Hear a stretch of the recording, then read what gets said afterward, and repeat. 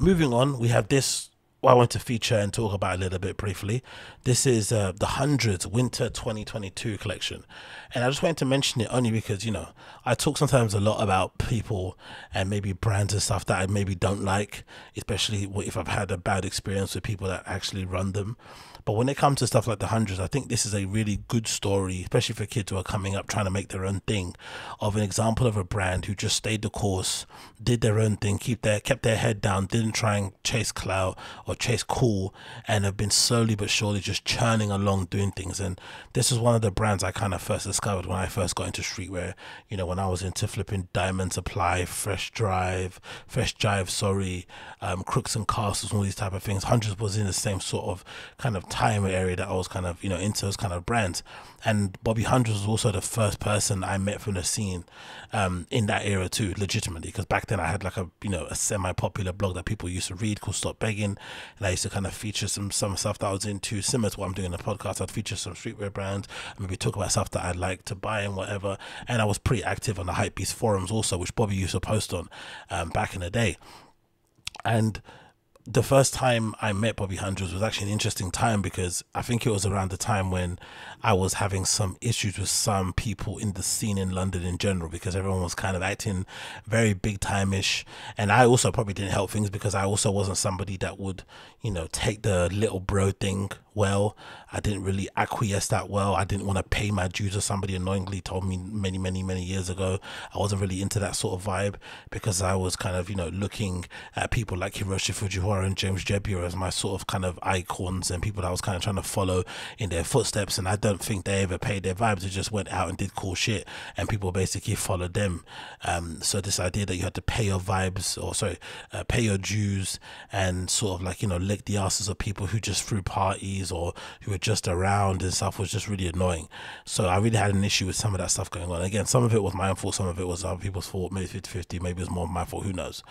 So to kind of find, or to kind of meet somebody like a Bobby Hundreds in real life, and walk around the shops with him and see how people treated him and see how differently people treated me when they saw me with him, was a real big eye-opener.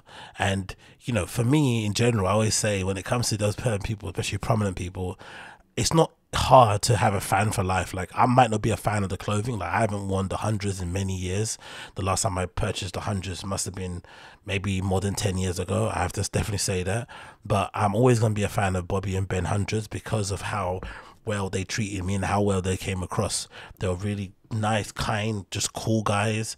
And it kind of reaffirmed to me that the idea that I had about, looking up to the actual people who were operating and shipping stuff, as opposed to the people who were just, in it to be the marketing assistant and whatnot and do the social media, was definitely a better way to go.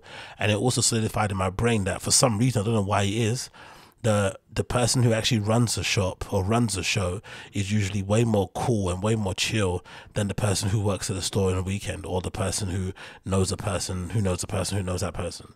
It's always like that. I'm not sure what the case is, because all the issues I had with people in London were definitely from people who were kind of, I won't say hangers on, but they were the ones who were just basically supporting the person doing the genius work. They weren't the actual operators of it. Very rarely did I meet operators who were wankers. The only time I did was maybe the Palace guy and stuff, but that was a long time ago. He maybe had an attitude because of where he come, I don't know, whatever. But those people, that's the only person who I met who was legitimately someone that I definitely wasn't a fan of as a person, but maybe they've changed. But everyone else who was a cunt was basically people who were working on the periphery, on the outside. So to meet someone like Bobby Hundreds at a time who was, I think, really well known back then, probably even more so now, especially after the band blew up and the books and the interviews and documentaries, all that good stuff, it was really a big eye-opener, and kind of reaffirmed to me, okay, cool, this is who I need to kind of look at as a kind of, as Brendan Shaw would say, as a North Star. But yeah, it's just cool to see them still doing it. That's why I wanted to bring it up. Like, Winter 22 collection, they're still out there pushing products. And I think at the time when they were coming up, there was a lot of kind of comparison to Supreme. And maybe Supreme was way more refined and a lot more, and a lot more experience, and had a lot more know-how, and just had a lot more maybe street cred and whatnot. And people kind of looked at it differently when it came to Hundreds. Maybe Hundreds looked a little bit slapstick, a little bit cringe, especially that association with the Filipino community for some reason really, I think, like, hurt their cool points. And for whatever reason, who knows? But I just like the fact that they just continued doing what they're doing, and eventually the world, I won't say the world caught up, but the world sort of adjusted and sort of realized, hey, they can coexist. You can have a Supreme and the hundreds, but it doesn't mean because hundreds the Supreme exists, the hundreds don't need to exist because it's not as good. They can both exist and kind of appeal to whatever audience they want to appeal to. And I think now looking at it, it just looks way more refined and well more put together than it ever did in the past when I used to wear it. And again, that makes sense because they were just maybe starting, they were figuring it out on the go. But look wise, if someone told you this was the hundreds, you would never know it was, especially just if you didn't see the title or anything, you just kind of saw the clothing, you'd think that just looked like any other cool, well put together brand, right? They've got this flannel overshirt thing. It looks pretty thick with a hood on it, a nice long sleeve t-shirt, some combat pants, and the guy is wearing Air Force Ones. Just a really clean and easy put together look. Again, you wouldn't think it was overtly a hundreds type of thing. I do like this long sleeve here with this wave logo on the side. Oh, it's a chain link. That's pretty nice. That graphic with the H is fucking banging. I'm assuming that's done from scratch as well. That looks really, really good. So yeah, nice lookbook, great clothing as per usual. Nice selection of tees. That jersey is banging. Oof, I like that. Wow. There's a jersey here with in black and white written with 03. I think that maybe, is it the year that it launched? Maybe they made it launch with the hundreds on the back here written. And I also like that this is a tiny detail, but I've always liked the fact that there's no space between the and the hundreds. That it's all kind of one word, but you read it how you're meant to read it, right? The hundreds. I think that's always pretty cool. The S here looks like it's floating a bit. Maybe I'm kind of seeing things, but I like that. I really do like that. The white mesh, it looks like. Is it white mesh or maybe it's not white? Maybe it's not actually a mesh. It's just a t-shirt. It looks like, but it looks pretty sick. I'm not going to lie. And the thing I was mentioning too, I was thinking about it, is that what's interesting about the hundreds. I think way more people out there are probably on the way or trajectory to end up like a hundreds than they are Supreme. I think Supreme is the kind of, what do you call it?